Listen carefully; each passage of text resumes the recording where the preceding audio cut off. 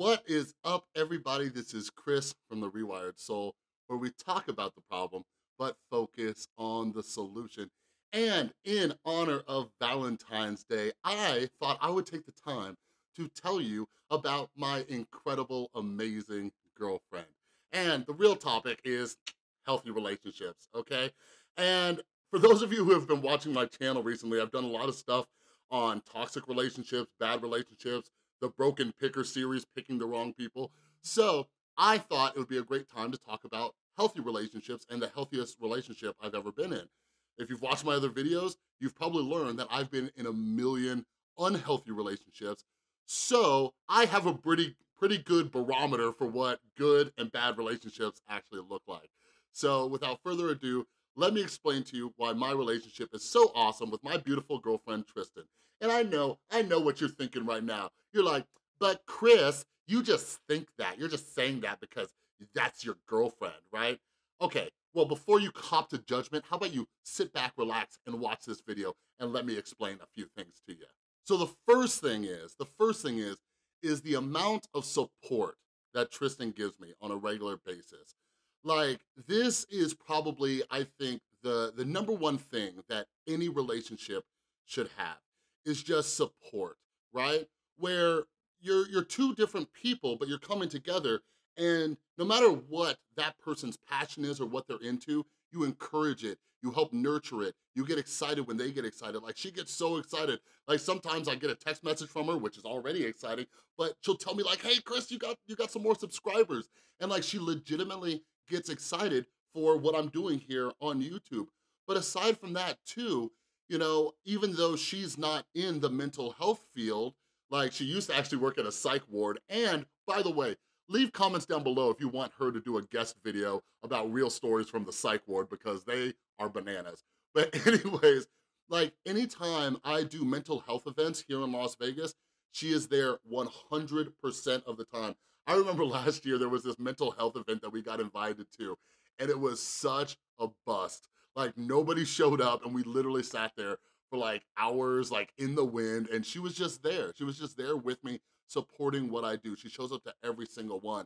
And when I do things at work for my drug and alcohol rehab, she is right there with me, supporting 1000% everything that I do. But also, she has passions of her own, and I encourage and I support her. Like, she's an artist, okay? And by the way, quick plug, go check her out on Instagram. Her Instagram page is tag.doodles, right? And she has always blown me away with her art, and recently she's been drawing pictures of different YouTubers like Shane Dawson, one of our favorites, Elvis the Alien. She also did Jordan Shrinks, and she also has drawn some people's pets and things like that. So go check her out on Instagram and go ahead and follow her. And you tell me if I'm crazy that her artwork isn't just purely amazing. She also does some spooky stuff, but yeah, I'll talk about that in a second. But anyways, I support and I encourage her. Like, that is what a healthy relationship looks like, is we both have our individual passions, and we help each other build them up and pursue them, right? Like, my one thing in life, and what I try to do with my channel that I don't emphasize in life enough, I just want people to do things that they love, that makes them the happiest. So I love seeing that my girlfriend's able to do that with her artwork, and I love that she loves me, seeing how I succeed with doing my mental health stuff. So one of her best qualities that a lot of people don't like to admit is that my girlfriend, Tristan, has no problem calling me out on my crap. And like, this is something that I think is huge for anybody. Like, I am, as you know, an addict in recovery. And one of the things that, keeps addicts in addiction is enabling, right? But this goes much bigger. This goes much bigger.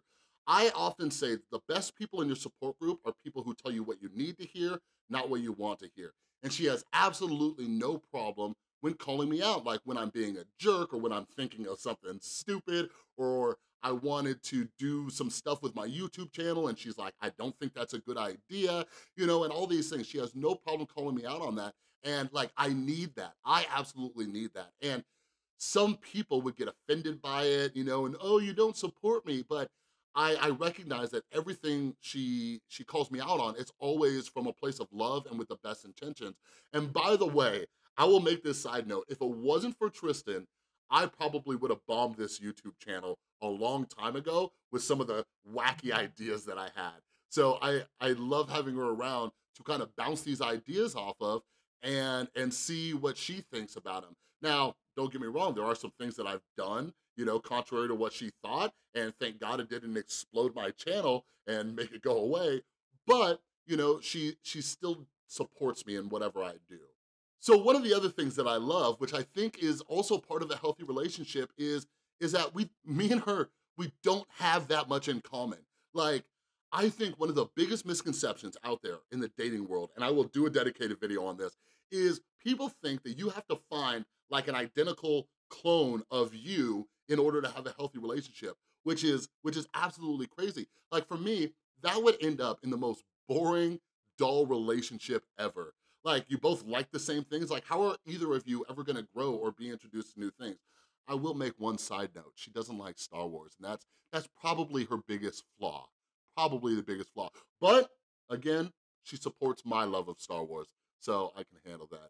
But anyways, one of the best parts about her being into different types of music, different types of movies and things like that, she's constantly introducing me to new things, new foods, and yeah, like with movies, like for those of you who don't know, fun fact about Chris, I hate scary movies. I hate them, but like she pushes me and she has me watch them with her, and I've actually started to enjoy them.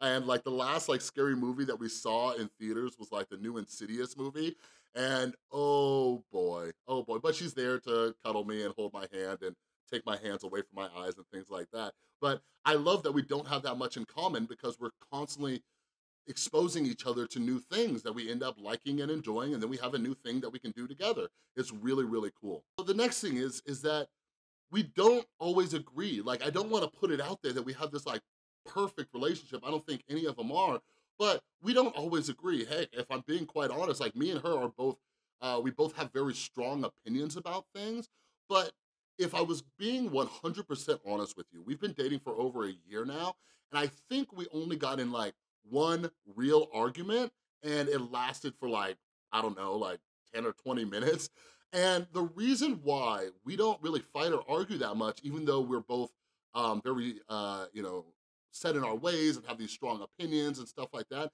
is that we're both very self-aware. You know what I mean? Like, we're self-aware and we don't have too much pride. We're able to turn to each other and say, hey, you know what? Maybe you're right. Maybe I was wrong. Or sometimes we just let some stuff go. Like, me and her often joke around about how, like, how we just don't care about so many stupid things that a lot of other couples and relationships do. Like these very small things, like her and I are able to look at these different situations on a regular basis, and I credit her a lot for this too, but we can look at them and just be like, is that really worth starting an argument over? You know what I mean? Like, she might disagree with something and I might disagree with her, and then we're just like, okay, you got your opinion, I got mine. Okay, let's move forward.